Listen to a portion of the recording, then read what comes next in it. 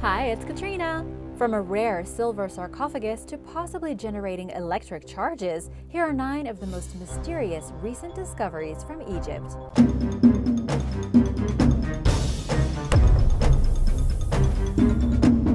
Number 9. The Dark Sarcophagus. In 2018, archaeologists in Alexandria unearthed a massive black sarcophagus, the largest ever found within the city. Naturally, rumors spread like wildfire, with one speculating that the missing remains of Alexander the Great had been found, and another claiming that the box contained a curse that would be unleashed if it were opened. When scientists opened the 8.5-foot by 5-foot sarcophagus, they found 3 skeletons immersed in a putrid, red-colored liquid sewage, which had seeped into the box at some point. 2 of the skeletons belonged to men, and the other was a woman. They were placed into the tomb at different times, one stacked atop another, and one of the men's skulls contained a hole, indicating that he had survived brain surgery earlier in his life. The remains date back to sometime between 332 BC and 30 BC during the Greek-ruled Ptolemaic dynasty, or from 30 BC to 642 AD, when Rome ruled Egypt. Researchers are unsure who these individuals were or why they were buried in such an unusual fashion, as it was not customary to lay someone to rest in such a large sarcophagus. They plan to continue their research, including through DNA testing and CT scans, in hopes of gleaning more information about the mysterious trio. Number 8. Pink Pharaoh Statue. Late last year, archaeologists discovered a pink granite statue of the Pharaoh Ramses II, along with a miniature limestone sphinx. Egypt's Ministry of Antiquities announced that the pink statue is one of the rarest archaeological discoveries ever. That's big words coming from Egypt. Both artifacts were found near the Giza Pyramids west of Cairo, while excavating a man's yard after he was arrested for carrying out illegal treasure hunts. The 3.5-foot tall, 1.8-foot wide statue is the first known statue of its type made from granite that has been found. It contains a hieroglyphic on the back meaning strong bull, which is a testament to the ruler's strength and vitality, Mustafa Waziri, Secretary General of the Supreme Council of Antiquities, said in a statement, further explaining that the statue was intended to provide a resting place for the Ka, the life force or spirit of the person after death. Also known as Ramses the Great, Ramses II ruled Egypt from 1279 BC to 1213 BC during Egypt's 19th dynasty. He vastly expanded Egypt's empire throughout his 60-year reign and is also commonly regarded as the pharaoh in the biblical Exodus story. The long-lived pharaoh, who lived to be around 90 years old, also made his mark in history by building more monuments and having more children than any other pharaoh. Number 7. Khufu Ship. There are lots of things buried with pharaohs, but this one was kind of unexpected. In 1954, archaeologist Kamal El-Malak discovered a dismantled ship buried inside the pharaoh Khufu's funeral pyramid, the Great Pyramid of Giza. The materials included ropes, cedarwood planks, and other parts necessary for building a barge.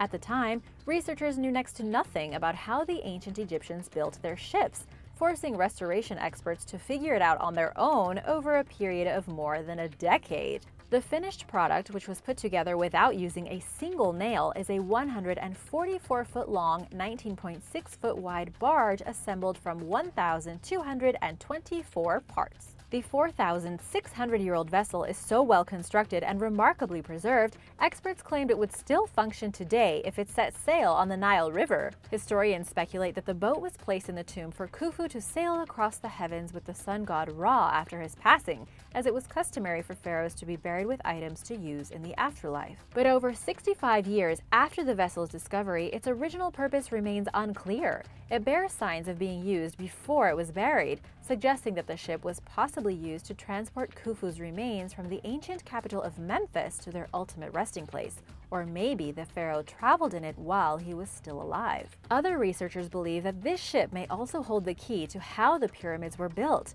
Perhaps Khufu's barge carried the 2 to 3 ton stone blocks that were used for building the Great Pyramids.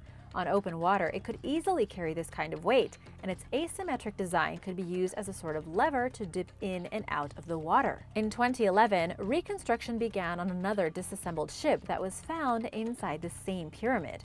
Number 6. The Silver Pharaoh. Susens I, nicknamed the Silver Pharaoh, was buried in a royal tomb that supersedes almost all others in value, including King Tut, but you've probably never even heard of him. French archaeologist Pierre Montan unexpectedly discovered the lavish tomb in 1939 in northern Egypt.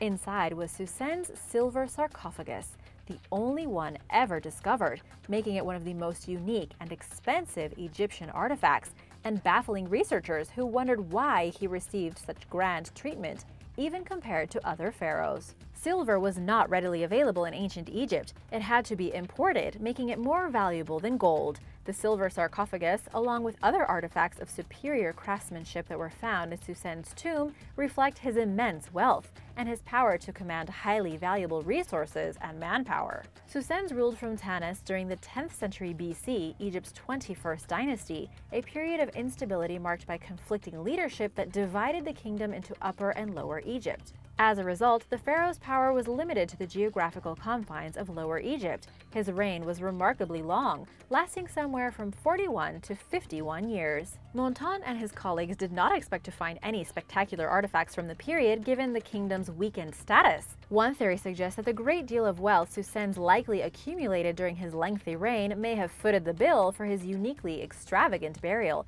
even while the kingdom was in a period of decline. As the world braced itself amid growing tensions that would soon culminate into the onset of World War II, few people were concerned with much else, and Montan's discovery attracted little attention. To this day, it remains largely overlooked. Number 5. Petite sarcophagus. Back in 2010, archaeologists working in Egypt's Baharia oasis uncovered an unusually small sarcophagus depicting a wide-eyed woman wearing a tunic within a newly discovered tomb complex that they were excavating. The 1-meter-tall carved plaster sarcophagus constitutes the first Roman-style mummy ever found in the region, with the cemetery dating back to the Greco-Roman era around 2,000 years ago. Altogether, there were 14 tombs, but the petite artifact was the only sarcophagus of its type found at the site. The woman's eyes contain colored stones, giving the sarcophagus the appearance of being awake, and she is adorned with a headscarf, bracelet, shoes, and a beaded necklace. At first, scientists thought they had stumbled upon a child's burial, considering the coffin's small size, but its painstakingly carved features indicated that the remains inside belonged to an adult, probably a wealthy and influential citizen. Mahmoud Afifi, director of Cairo and Giza Antiquities for Egypt's Supreme Council of Antiquities, told National Geographic, "When I saw it for the first time, I thought it was a dwarf. Maybe she was a small girl, but even now, we don't know." Number 4. Serapeum of Saqqara. The Serapeum of Saqqara is a vast underground necropolis located south of Cairo, and it has been steeped in mystery since its discovery. This place contains 24 giant sarcophagi, much too large for humans. The theory is that this necropolis was actually a burial place for sacred Apis bulls, that the ancient Egyptians considered the reincarnation of the deity Ptah. It contains massive tomb-filled galleries filled with unusually large sarcophagi, and that are interconnected via 0.75 miles of winding tunnels.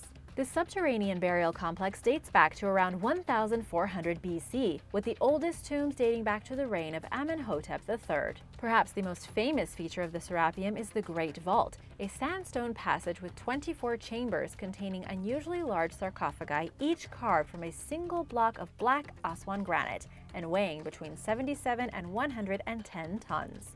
Some of the sarcophagi bear inscriptions of hieroglyphics and bulls. French Egyptologist Auguste Mariette rediscovered the Serapeum at Saqqara in 1850. He only found one undisturbed burial, while the rest were empty and appeared to be looted. Mariette's excavation notes were lost, further obscuring researchers' understanding of the temple and its contents. There are many questions about the Serapeum and its large, black, and heavy sarcophagi. They are much larger than what was necessary to fit the remains of a bull. And why were they made of granite and not limestone, which was much more common?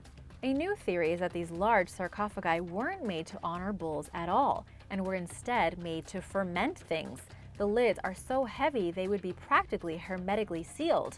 Since granite is not porous, the gas would not seep through, keeping the ingredients inside to do their thing. Scientist Konstantin Borisov has posed another theory that the giant sarcophagi were used to generate electric charges with pressure built inside by CO2 gas. This phenomena would have lit the sky above Saqqara. What do you think? Did the ancient Egyptians have the ability to create this phenomenon? Let me know in the comments below. Number 3. Fayum mummy portraits. portraits are conspicuously absent from ancient Egypt's historical record, so when British archaeologist W.M. Flinders Petrie discovered 150 detailed paintings buried with mummies, it was certainly surprising. He found them while excavating a 1st century BC Roman-era cemetery in the Fayum Oasis region. Excavated between 1887 and 89, the portraits are painted on wood panels and display eerily lifelike qualities. They also demonstrate how Egyptian, Roman, and Greek customs became blended, leaving experts puzzled for decades about how to classify them while they sat, fairly studied, in an academic limbo of sorts. Following Cleopatra's death and the end of the Ptolemaic dynasty, Rome took over Egypt, which had been under Greek rule for nearly 3 centuries. Fayum's population became increasingly multicultural as the region prospered, resulting in a hybrid culture containing elements of Greek, Roman, and Egyptian practices. The mummy portraits, which are done in naturalistic Greek and Roman painting styles, often with Egyptian pigments, feature a mix of fashion and hairstyles from all 3 ancient cultures. There are numerous mysteries surrounding the paintings, especially since only a few are matched to their mummy, leaving most portraits unidentified. It's also unknown whether the artwork was created during someone's lifetime or after they died, if the portraits accurately resemble their deceased counterpart, if they were created in designated studios, and if artists worked together on them. In 2013, Getty Museum conservator Marie Svoboda started Ancient Panel Paintings Examination, Analysis, and Research, APPEAR, which seeks to compile a database of the little-studied mummy portraits scattered throughout the world. This is helping researchers develop a better understanding of their history by studying patterns related to the materials, painting styles, and other aspects of the artwork. So far, they've uncovered evidence that the paintings were created in studios with multiple artists often working on the same painting, just like in Europe. They were also created using imported materials, reflecting Egypt's expansive trade network. By analyzing paintings that can be traced to their mummies, researchers determined that the individuals passed away at around the same age they're depicted as in their portraits, indicating that the paintings were created at the time of death. But a lot of unanswered questions remain, and as the database grows, each promising lead generates even more curiosity amongst Svoboda and her colleagues. Number 2. High Priest's Tomb.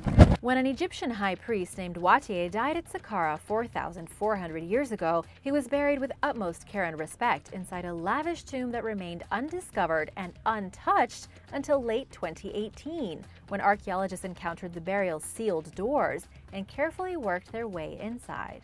Unlike anything else discovered in several decades, the vibrantly decorated tomb, which sits 16 feet underground, is remarkably well preserved.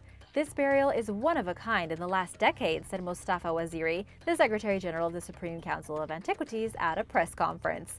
The color is almost intact, even though the tomb is almost 4,400 years old. It contains a rectangular gallery measuring 33 feet long and 10 feet wide and roughly 10 feet tall, with artwork like painted reliefs, carvings, and sculptures within depicting Watier with his wife and family, and various everyday scenes like hunting, sailing, wine and pottery making, musical performances, and furniture building. There are also dozens of statues of Watier, the number and variety of which is unusual, according to Egyptologist Aidan Dodson, who spoke with National Geographic about the discovery. Dodson said, "What we have is a rock-cut tomb chapel, and what has been revealed so far is the public part of the complex where family, friends, and priests could come and leave offerings for the dead." There are 5 other shafts inside Watier's tomb. One was empty, while others were sealed and had not yet been explored when news broke of the discovery. Archaeologists are continuing with their investigation in hopes of finding the remains of the tomb's owner, as well as other valuable grave goods.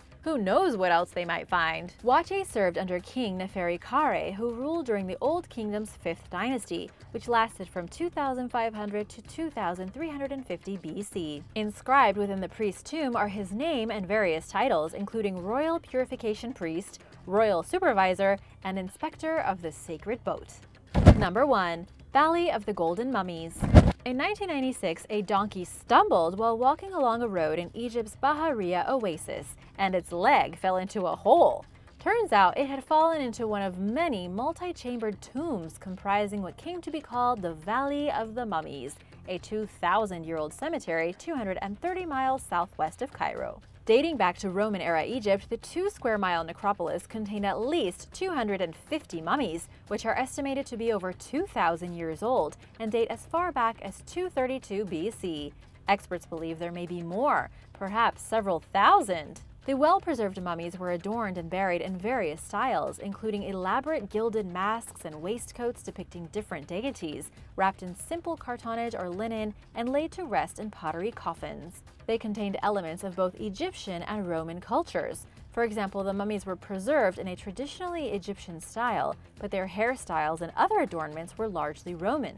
Approximately 30,000 people lived in Bahariya during its heyday, according to Egyptologist Dr. Zahi Hawass, who participated in the exploration of the site, now known as the Valley of the Golden Mummies, which would have possibly never been discovered if a donkey hadn't literally stumbled into it. Thanks for watching! Which discovery was your favorite? Let me know in the comments below, and remember to subscribe if you haven't already. See you soon! Bye!